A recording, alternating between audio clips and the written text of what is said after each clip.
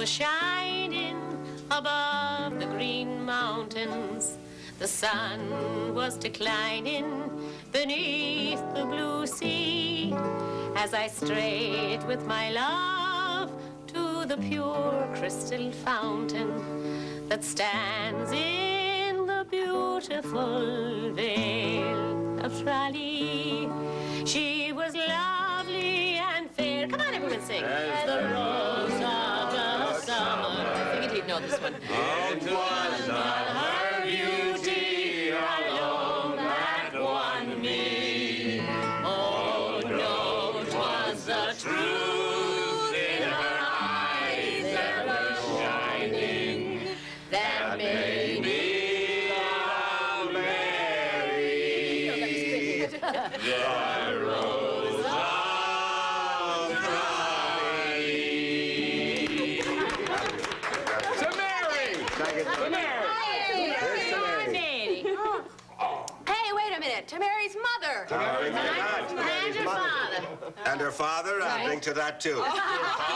Listen, I married my daughter off to the same man twice. Does that mean I'll have to double his dowry? Oh, dear. I'll hack the place. Let us not forget to raise a toast to Mary's husband, Jack. No, we must Yes, forget that. to Jack. To Jack. To Jack. You okay? Miss Moderate. May your friendly old neighborhood neurologist prescribe a cup of black coffee? No. It tears the heart out of my breast to think of all the gentle inspirations and mellow thoughts that are drowned in cups of black coffee. Terrible stuff. Fearsome waste altogether, Bucky. It's okay, Bucky. I'll keep an eye on things. I appreciate that, Faith. You're a nice person, and I know you understand. Oh, I do understand. Hey, where's Frank? Where is he, indeed? I think it's your little John upstairs. He didn't hear anything from across the street, did he? What about the strike, you mean? Yeah. No, haven't heard a thing. Well, as a matter of fact, the administration is having a meeting right this minute. That's why Jillian couldn't be with us. Mm-hmm. The board and the negotiating team are meeting right now in Dr. Westheimer's office. They've been there since about 2 o'clock this afternoon.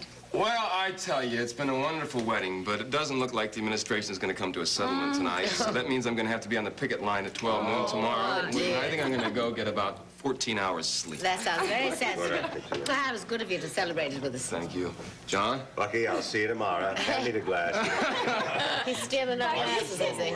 Bucky, wait a minute and I'll walk over with you, okay? What do you mean? You mean you have to go back to work tonight? Uh-huh. At this hour? Well, they need me, especially on the night shift. But first, I'm going to go visit Angel and take him some of this wedding cake.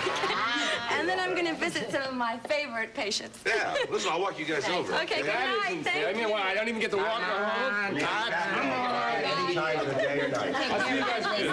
Give my love, Angel. I will. Good Give your night. brother a kiss for us. Yes. See you later. What about you?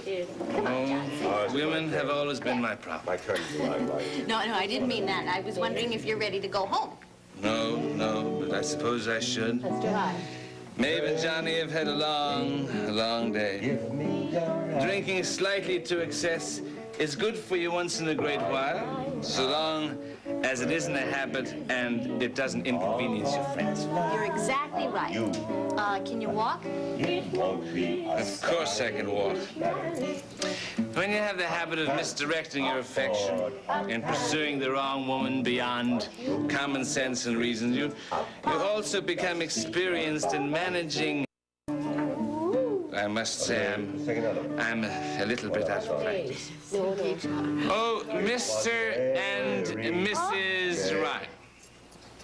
Oh, a lovely wedding. Beautiful bride and a very fortunate groom. And I want to thank you for sharing this wonderful day with me. Don't mention it. What you need to do is go home to bed, young man. But before you go to sleep, take 3 aspirin and a pint of water.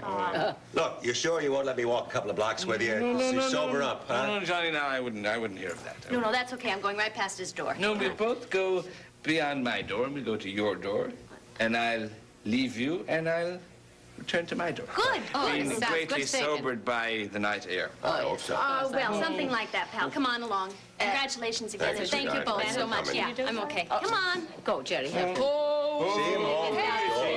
She was lovely. Oh, dear. Fair as the roses You think they'll be all right? I'm sure of it. You know, Mary once said that she thought part of Tom's trouble must have been a woman. I think maybe she was right. Will we ever know the truth of it? I wonder.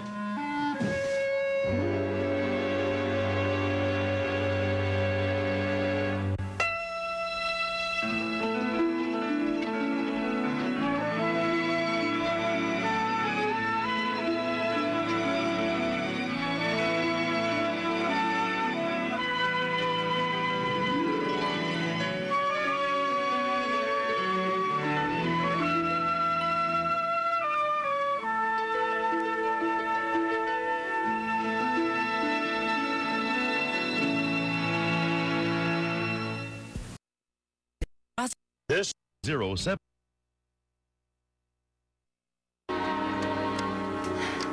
Mr. Woodard, what are you doing? Just making a few phone calls. Where's your nurse? She hadn't had anything to eat. I sent her out for dinner.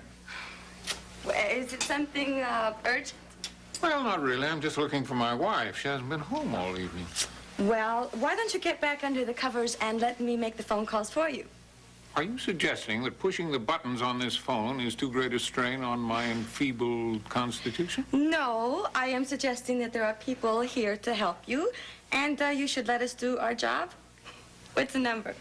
It's under Longworth in the book there. Okay. I was just at the Ryans, and I came over to see my brother, but he was sound asleep. Am I next on your list? Well, you see, I had about an hour to spare, so I thought I'd visit some of my favorite patients, the ones who make me feel good. It's ringing. Oh, thank you. What? Polly? Hi, Bill Woodard. Oh, pretty well, thank you. Look, Polly, have you by any chance seen Ray? Oh, you did you? When was that? Oh, did she say where she was going then? Oh, no, Polly, no problem. It's just that I had a couple of things I wanted to put in the second edition, but I can call the office direct. Yeah. Right. See you soon. No luck? Had a late lunch. Polly left her about 4 o'clock. Well, don't worry. I'm sure she's okay. We'll find her. Have you tried your office? That's next. Okay.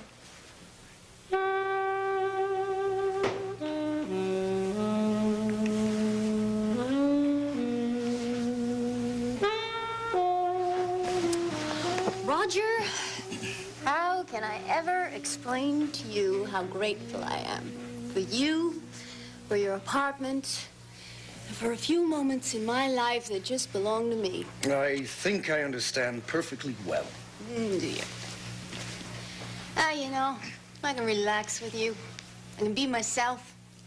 I don't have to pretend all the time that I can cope with everything. It is a lovely treat. Now, that's the way it should be. You know, Ray, I've come to care for you very much, and I think you deserve something for you. And it gives me great pleasure to make you happy. You're a good friend. Oh, my earrings. Yes. Oh, here's one on the table, and the other is... the other one? Hey, I'm starting to panic about the time. I know you'll find it somewhere. Will you keep it for me?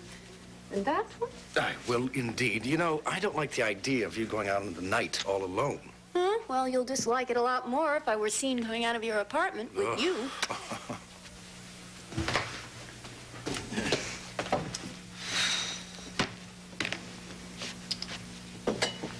Okay.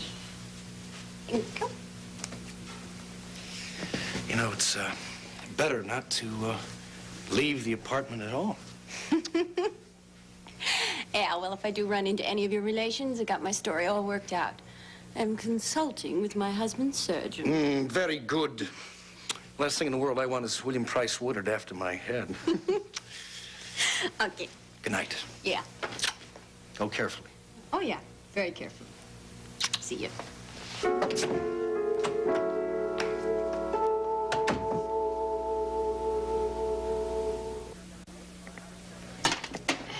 Well, I have to tell you, lady, it was a pretty good idea. It was. Yeah. Was it? What? The mass in the parlor, this wedding in the house. Oh, yes. Did work out nicely, didn't it? I only hope it sticks. John. Well, to his credit, I must admit, Mr. Fanelli was trying extra hard tonight. Oh, that he was. I mean, a honeymoon in Ireland. A green carnation. Among other things. Mary is happy, there's no denying that. Oh, yes, that's true. I've got to admit, Jack was not the only one that was making an effort around here tonight. Well, I was. For you, for your sake, and for Mary. And for yourself, John. I mean, you've got a good long life ahead of you, please God. You don't want to spend it being angry with your son-in-law. It's true. Although I must admit, part of me is always going to wish Mary chosen Tom. Oh. Well, I only hope Tom knows it. Tom knows it. Yeah. So does Jack know it. But, which is not to say that you can change your feelings overnight, no. I mean, we're very grateful for the effort that you've been making. Sweetheart, don't you do that. You must be near dead. Let me... No. It's just a little pretzel that somebody dropped and stepped on, that's all. There. Gets it. I felt good about all of them tonight. The children. Yeah. Even Patrick with all his problems. Oh, Patrick's main problem is he needs about a week's sleep. I do believe that if he had a few good meals and some sleep, he could handle any problem coming his way in his own good, sweet way. And that includes Delia and 2 letters of reprimand. He was his old self again early in the evening, even more so, huh? Ah, yes, he was. There. You're so happy for Daddy. Although, he looked nearly dead when they went home. Do you know that? Well, I guess I keep thinking maybe it's because I can't do anything about it, that when you're that age, you can be near to exhaustion and still keep coming back for more. You know, I remember when I was delivering beer for A.J. Brennan, horsing those barrels off the truck from 5 o'clock in the morning till God knows what hours. Ready to fight any of the other drivers at any time of the day. I'd get home and never even remember I went to bed. Then I'd have to peel myself numb off the mattress at 4 a.m.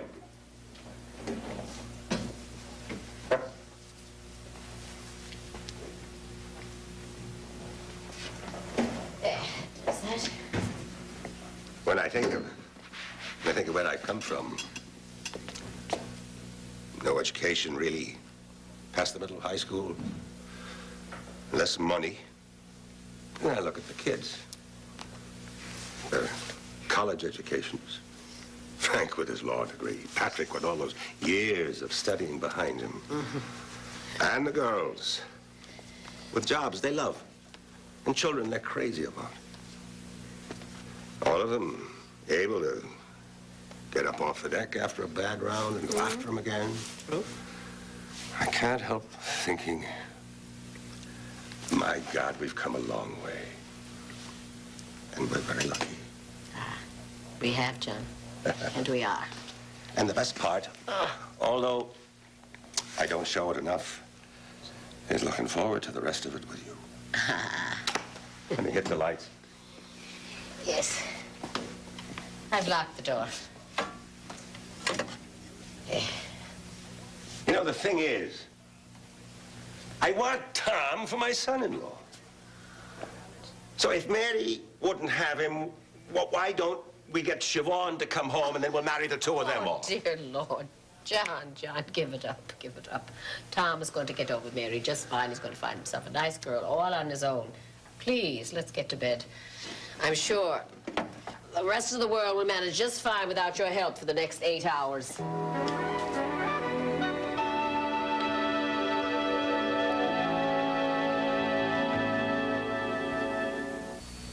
This week,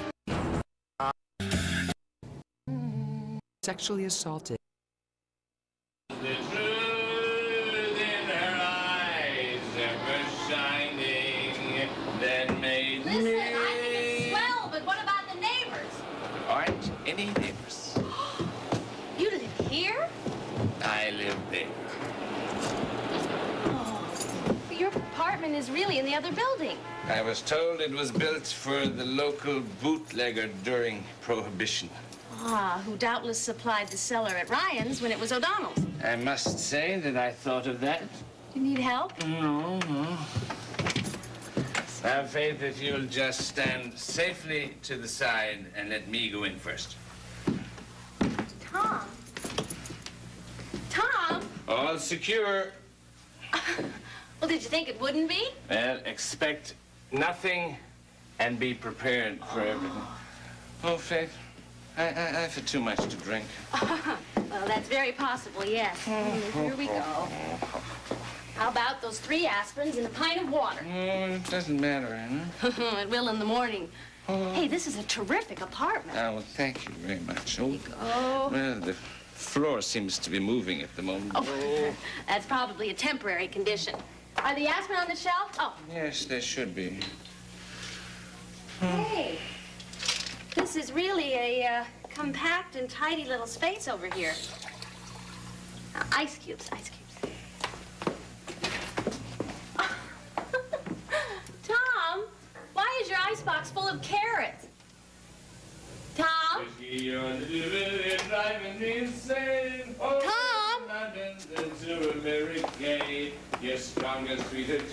I know I'm not drunk.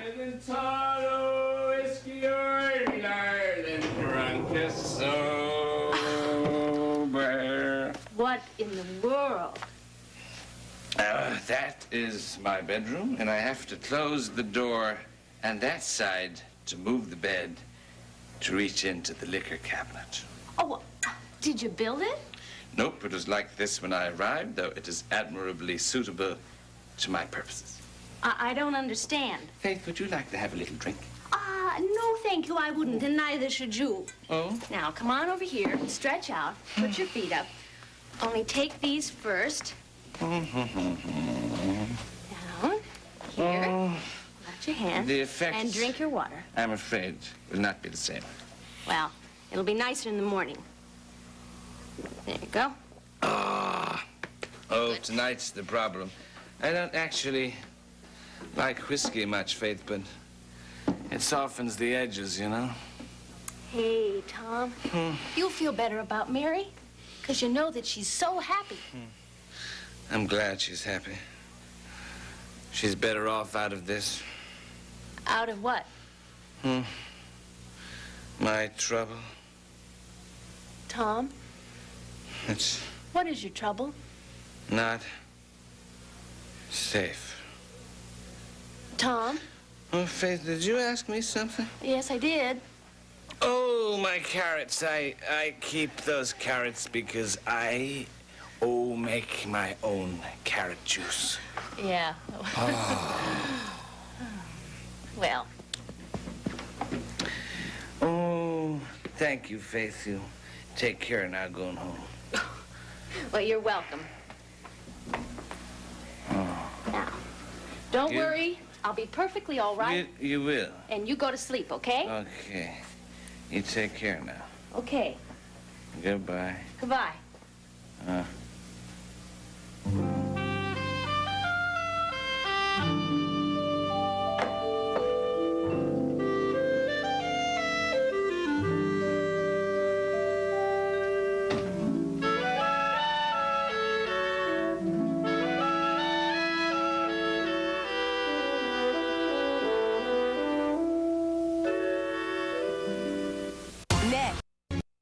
Jenny Craig.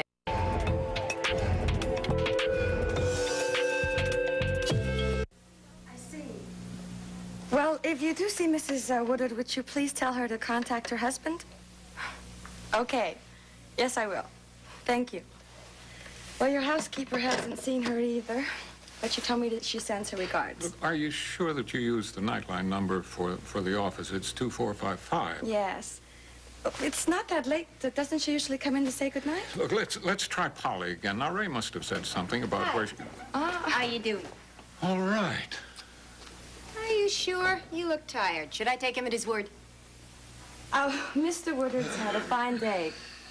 But it's also been a long day. So I hope you get some good sleep tonight, okay? And I will see you first thing in the morning. Thank you, Alicia. Okay? Right. Good night. Good night. Good night. So, long day, huh?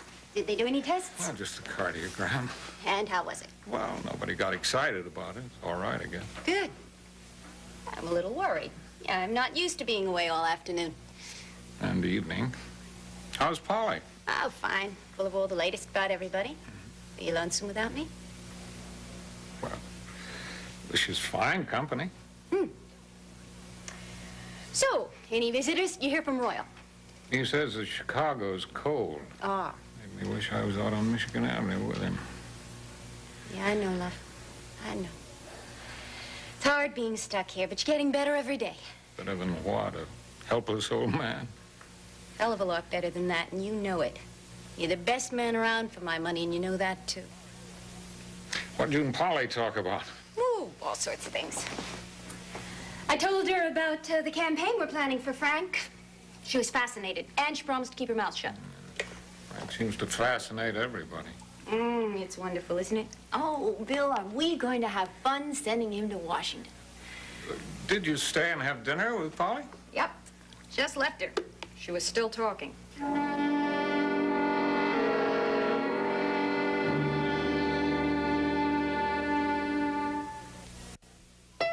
Spend breakfast in bed with SoapNet. Sleep in, curl up, and check out. With back-to-back episodes of One Tree Hill and Beverly Hills 90210. Breakfast in bed, 7 to 12 noon every Saturday and Sunday morning on SoapNet.